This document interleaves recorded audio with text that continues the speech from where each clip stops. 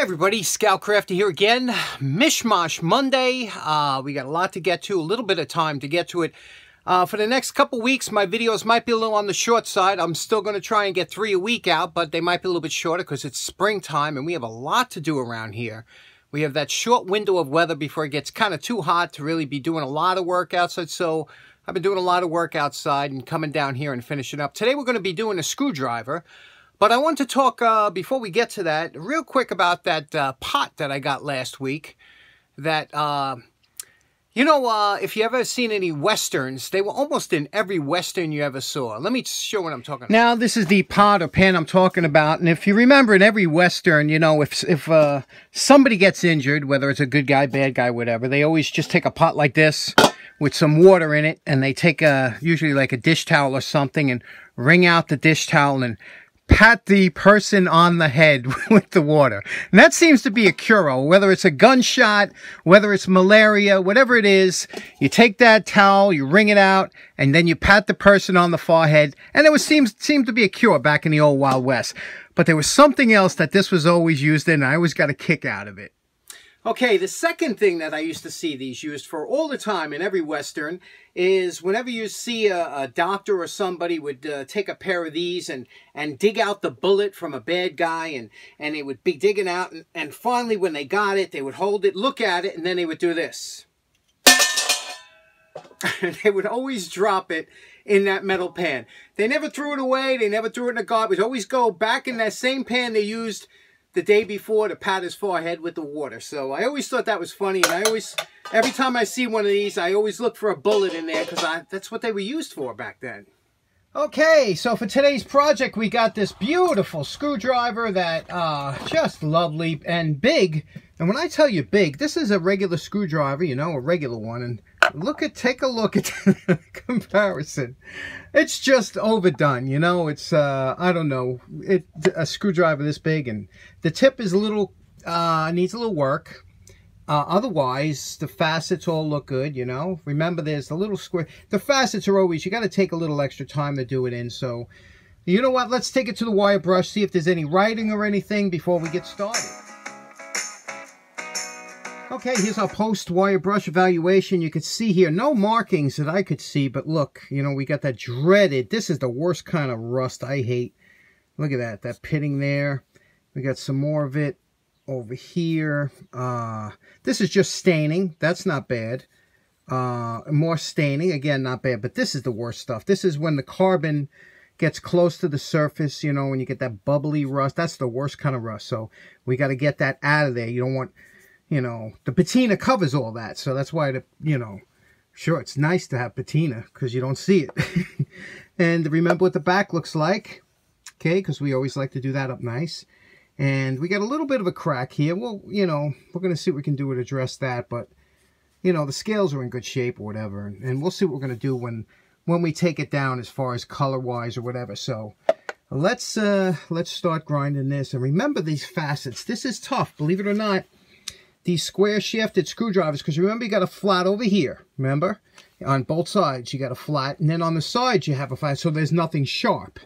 Okay, and then this is all flat. Now if you tried to do this on the belt sander, you would get waves, or it would kind of, because the belt sander curves when you touch it, you wouldn't get that flat area. So that's why I prefer the flap disc, because you're hitting it from this angle, and it flattens it right out. And then the same here. So let's get started. Now, one of the best accessories you can have in a shop is a corner vise like this Stanley 700. And what we're going to do here is we want to put our screwdriver in here like this so that we can address each facet facing up like this. So we'll do that, then we'll turn it this way. The problem is that because of this is elongated and it's not square, it's only touching, the vise is only touching at 2 points, and you really would have to crank down very hard, which could disrupt the scales, and you don't want to do that. So what you do is you take a piece of, just an ordinary piece of rag, just like this. I have an old t-shirt, I ripped a piece off, and what you do is you're going to wrap it around the front. Remember, it tapers down here like a teardrop, so you're going to wrap this rag around the bottom here, you see, just like this. It's don't have to be pretty, just wrap it around, and you want this, it's going to be thicker than the top because this will compress. Now when you put it into the vise here like this, get rid of any loose ends. When you put it into the vise here, you'll see what's going to happen. When we tighten it up, I have this side facing up. Watch what happens. When it starts to touch the wood, this compresses, and look how tight that is now. That's solid. Now, you couldn't do that if you didn't have this here. You'd really have to crank down, but this is, we're not that tight, and yet this is solid. Now, we'll hit this top here from this little bevel down. Then we'll turn it 90 degrees and do each one till we get everything. Now, this is important. When you're at this here, this is belly button height. That's the perfect height for this, because your elbows will be at a 90 degree angle, and you'll just give it nice spring back. So this is where you want this. Now, when you touch this here, when I'm doing it without the plug, it's unplugged now, and I'm just practicing. But you don't know if it's going to be canted one way or the other. So when the grinder is running, you're going to lightly touch it and drag it this way. Okay, you're going to lightly touch it and drag it, and then you'll see if it's shiny over here, that means that I'm canted this way. If it's shiny here, I'm canted. So you want it to be straight across, and when you got it straight across, the muscle memory will tell you where it is, and then you touch it and you just lean back. You don't even have to use your arms. You just touch it and lean back, touch it and lean back, and you're going to do that all the way around. You'll see what that looks like.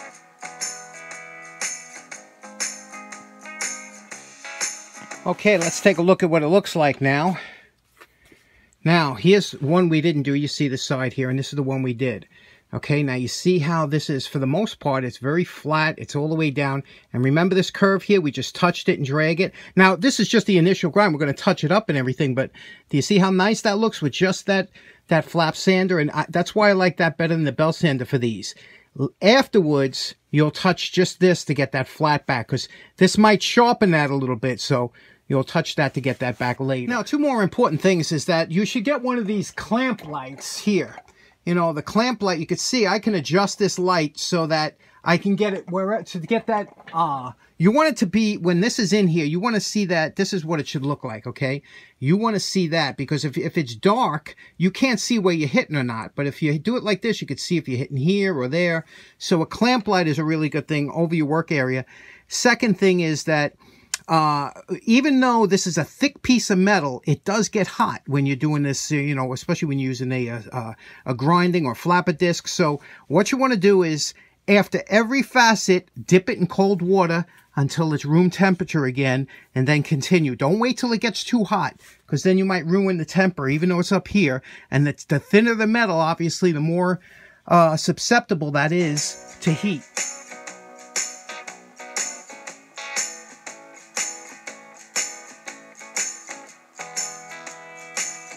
Okay, we're about an hour into this, and you can see we took care of most of the metal, you can see here, and very happy. Got rid of all the rust that was there, you see? And, you know, we still got to go over it with the fiber wheel to get all this and make it a nice satin. But you see, it's picking up some fingerprints here, but everything looks good. The tip looks good. We redid the tip. We'll thin it out just a little bit, maybe, or I don't know. It looks very good, but we'll see how we feel. And now we're going to have to start working on here. We did the initial back here. This is the initial. You see, we got rid of all the nicks and dents, and now we have to, this side here will go when we do the scales. So now we're going to sand the scales, but first we got to let close the pigeon coop so that the cats don't get in there. Okay.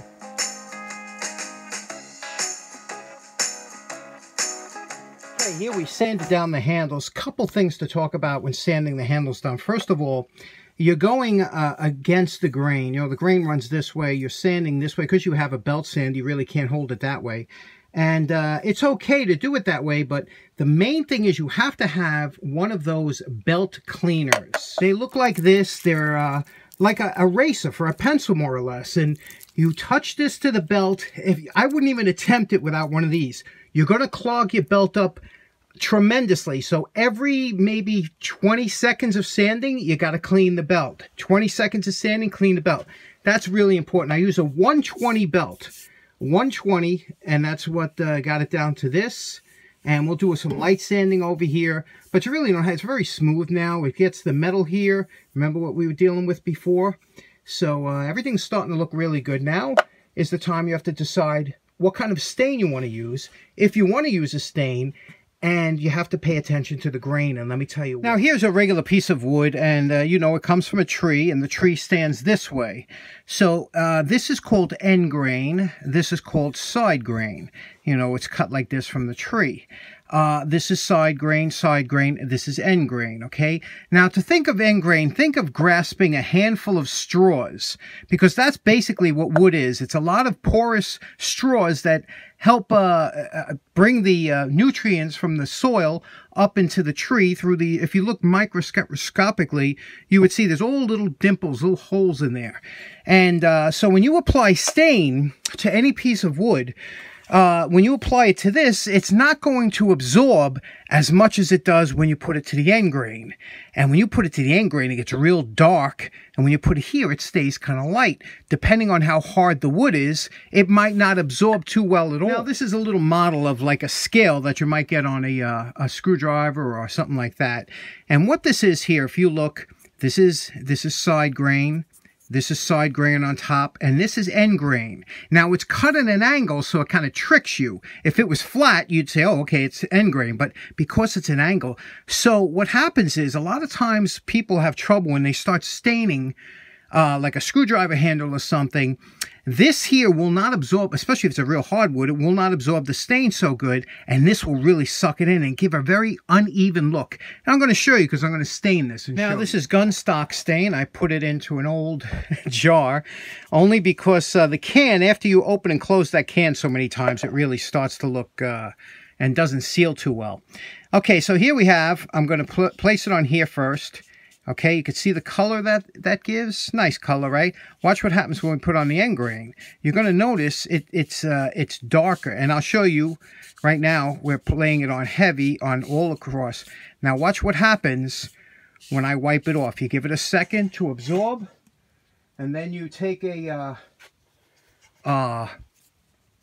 towel that's a little bit more dry, and you wipe it off. And you can see here, it's wiping off the side grain much easier than is the end grain. Also, the end grain will pick up any saw marks, things like that, and you can see how dark it gets. So you see, it's uneven stain here. Doesn't look too good. Here it's nice, uneven. So when this starts to dry, you'll see this stands out. So that's the problem you have with a lot of scales, and it's hard to try and get it to look decent. And you never know until you put it on. You don't know what kind of grain structure you have until you take and you apply it onto here. And when you apply it onto here, you can say, well, if you have a nice, because it's always going to be dark around here and here. So sometimes you have to go a little bit lighter and then just wipe it in and work it in. And see here what we have here, and then you look at it and you say, how does it look? Now, if this one here is pretty even, I like that. But see, it's a little here. We'll wipe that off later and just work it back and forth. But you in the middle here, the top, it's always going to be a little bit lighter. So here it's going to get darker, and you might want to wipe it differently. Now, always remember to avoid looking, to make this look much better, always take this as a little bit of mineral spirits in here. And always wipe off the rivets here. You'll see this is really important. You don't want this stain drying on here and looking, you see that? It comes right off, but take this off the rivets and also off the side here. You see that side metal that's going up? You have to rotate the Q-tip as you're doing it to get all this stain off of there, because that makes all the difference in the world. When this is done, you don't want to have a stain on your metal. It just looks like a poor job. Now you can see the stain has been applied and it's on pretty even. That crack here we'll address later on, because I did want to cover this with a little bit with a red top, but again, you can see how it's even. The stain looks pretty good. You know, again, it'll darken a little bit too when you add the varnish or whatever you put on there. Now, here is that piece we did before. Notice the contrast between the side and end grain. You see the difference? And so that's why you always have to see, you could see the rings here. This is all like kind of end grain down here. And you could see this is all side grain. You could see a little lighter here. So you have to think about that when you're applying stain. You might want to add a second coat around the top here to make it look even. And this is what you have to deal with. Now you can see I had a little bit of extra stain around the side grain there, because the end grain was nice and dark and this was a little bit light, and it wasn't even. Now when this dries, You see how it is. You buff it out accordingly until it becomes like you like. One way you can avoid the blotching or any of the uneven stain is you could use what they call a preconditioner, or you could, a lot of times the old timers would give it a coat of neutral or natural stain, a clear stain, to stop the absorption of the stain. The reason I don't like to do that on handles is because what you're actually doing is putting stain on top of the conditioner, and it's not a real penetrating coat, and when you have a handle that your hands are going on, you could wear it off. So that's why I like to do it direct and try and get as much stain penetration as you can for a longer lasting handle.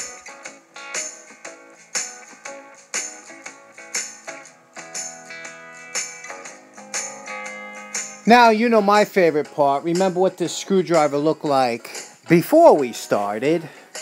And we are calling this project done. This was a kind of a long video because I really wanted to go through the steps and trying to get this handle. I believe this is pretty much what the screwdriver looked like when it was new. Sometimes they came with lighter handles, but I just like this classic look. But it might be the last time I do this type of handle on a screwdriver. But let's take a look at what we have here. It's just beautiful, isn't it? There is you know, I did the staining as I showed you. Then I put 2 coats of shellac and lightly wire steel wool, 000 steel wool between each coat, and then after the last coat, 000 steel wool, and then I use butcher's wax on there to finish. This is a handle that'll last for much longer than the original factory finish, and you can see what it looks like. Now, originally I was going to put some red up here because the cracks are usually hard to fill in, but I was able to do this crack, and you know, it doesn't show up. What I did is I watered down some glue and kept filling it in until I was surface level and sanded it. So I got a nice fix on that crack. You really can't see it, you know, it's not pronounced. And the reason you don't fill a crack in before you stain it is because no stain will adhere to any kind of glue or anything, and it really stands out like a sore thumb. But I think that's a nice repair that I'm very happy with. So the handle came out good. We did the back. Remember what the back looked like before.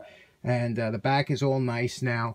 And of course here, the facets, you know, this is always a good, look at that straight line facet on all those, right? Isn't that beautiful? That's something that you strive to get. Look at that. It's a really nice, and again, these are flattened. They're not wavy. They're not curvy. And, you know, everything. And it's a little bit of a practice it takes. It's not hard. It just takes some time. And the blade came out good. Nice thickness to it. Uniform. It's a beautiful screwdriver. And when I tell you it's a big screwdriver, you know, we're used to the Irwin, the big one that came in the kits. This is a big monster screwdriver. And you could see that this one's about 20% bigger than the Irwin, and obviously than a regular screwdriver, you know. So you could see the size in comparison there. But this was a fun project. I hope you did enjoy sticking along here, because there was a lot of instruction that went along with getting these handles to look like that and not blotchy and things like that, and still get the stain to penetrate. So that one's in the can. So in closing, wasn't much of a mosh, but we did get that one screwdriver done. Next time, I think this week we will be hitting that pipe wrench. That'll be the last one for the haul that I got. But thanks very much for tuning in. Hope you have a great start of the week. Take care now. Bye-bye.